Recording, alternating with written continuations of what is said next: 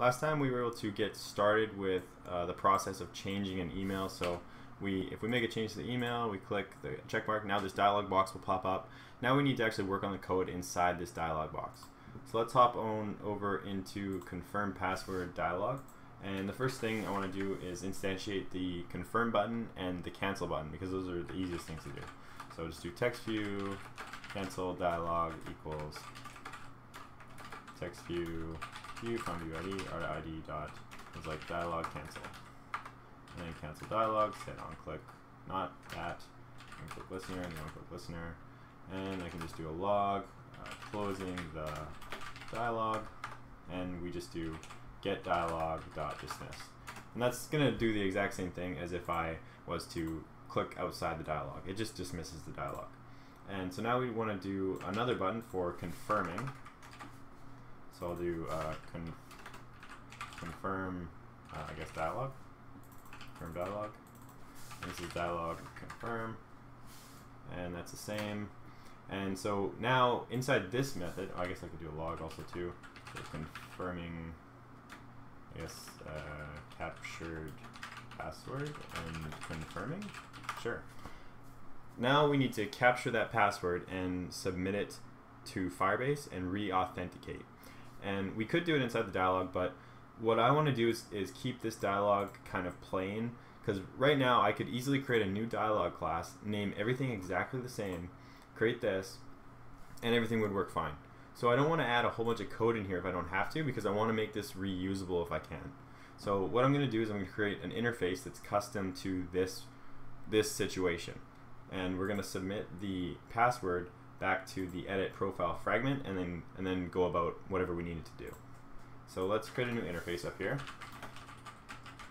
We'll go on confirm password listener public void on confirm password, and we're just going to pass a string, and it's going to be the password, and then we need to create that. So on confirm password listener, and on confirm password listener, and then we need to insert our on attach method down here. So on attach, and we need to catch the class cast exception. Try, and then whoops, catch class cast exception e, do log e pass the class cast exception, and plus e.get get message, and then we need to create that. So equals on confirm password listener, and then just do get activity. And okay, so in a normal situation, if I was gonna send this to main activity, which is the host activity, and then send it back to edit profile fragment, this is what I would do. I would use get activity, but instead I'm gonna go directly from the dialog to edit profile fragment and skip out the main activity part. So I'm going to use get target fragment, and then we're going to go back into edit profile fragment here. And here, when I actually create the dialog, I'm going to go dialog.set target fragment, and we do edit profile fragment.this, and then just do one. This is just a request code. It doesn't matter, not important. Just put any number there. And so what this is going to do is basically, it's in edit profile fragment. When we create the dialog, it's saying, okay, let's create this dialog, and then we set a target fragment for the dialog. So the dialog opens, and then it knows that once it closes, its target fragment is going to be edit profile fragment. So it makes us able to pass variables from an interface directly to this fragment. Instead of going from the dialog to main activity back to the fragment, we can just go from the dialog to the fragment. So definitely makes things a little easier. And so then we just go into our confirm dialog method here, and we can do on on confirm password. Oh, the dialog first. So on confirm password, and this is where we want to actually capture that password.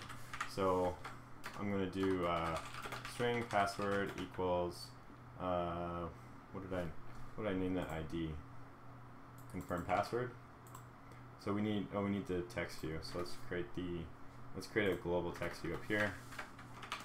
So vars text view and password, and go down into on create view, whoops, m password text view find id dot confirm password. And so here we'll go m password get text to string, and then we want to check to make sure that it's not null. So if not password equals nothing, then we want to use our interface. And then else we can make a toast, get activity, and then you must enter a password. Okay, so that, and then that will activate our interface here, and now we can implement this interface in edit profile fragment, and the interface is going to know where to go because we set this target fragment right here. So I'll show you it not working. I'll show you. Yeah, I'll comment this out. So I'm going to say set target fragment. I'll comment that out, and we'll implement the interface, and I'll show you that it doesn't work. So implements on confirm password listener, and we can just click on implement methods here. And I like to move interface stuff all the way to the top, just a design preference that I have, just what I like to do. And so now we can say got the password, and you probably well, in a production app you wouldn't be using logs anyway. You'd be using something, you would have to remove all your logs, but otherwise you definitely wouldn't want to print out a password to a log. That's not ever a good idea. But we're going to do it here just to show you that it's working. And yeah, so I'm going to run this, and it will fail because I don't have the target fragment set here. And then I'll show you it fail, and then I'll uncomment that, run it, and I'll show you that it works. Okay, so app's open. Let's go to the profile, and let's go to edit your profile, and we are going to go down to the email here. Let's make a change, hit save. It's going to say confirm your password. I'll type in password, press confirm, and you can see it redirects us back to edit profile fragment, and then it takes us back to the main feed. So kind of weird stuff is happening, right? It's not what we would expect. I'm curious to see if it actually got the password. It didn't get the password. So you can see that it didn't work correctly, right? Like it did take us back to the fragment, but then it kind of glitched out and did some weird stuff. So let's uncomment this now.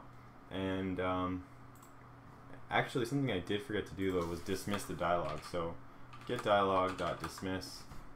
So maybe I'll do that, and I'll show you it not work still, in case you don't believe me.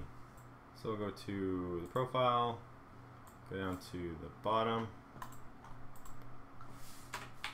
make a change to the email, type in the password, hit confirm. Dialog dismisses. It takes us back to the profile, then it takes us back to the main feed. So you can see, and then the app actually restarts, and there's no error thrown. So some weird kind of stuff happens here. You can see it's definitely not working the way it's supposed to. So now let's get this target fragment here, and we'll rerun the app, and let's see what happens this time. Okay, so we'll go to the profile, edit profile, scroll to the bottom, make a change to the email, hit save, get the password, hit confirm, and so now you can see that the dialog closed. It didn't do any kind of weird stuff. We stayed on the edit profile screen. Now let's check the log and see if we got the password. So on click, capturing password and confirming, and then here we have our interface in edit profile fragment saying on confirm password, got the password, password. So it's working exactly the way we intend it to work. So this is a good place to stop the video. One thing I just wanted to say again before we go to the next one is definitely if you're making a production app, don't print out a password to the log. I'm just doing it here so that you can see that we are actually capturing the password. Yeah, just wanted to kind of reiterate on that. So in the next video, we are going to work on this method right here, fetch providers for email. Oh no, we're not. We still need to actually re-authenticate. So now we've captured the password. Now we need to create a method for re-authenticating the user and get an authentication token. So I will see you guys in the next video.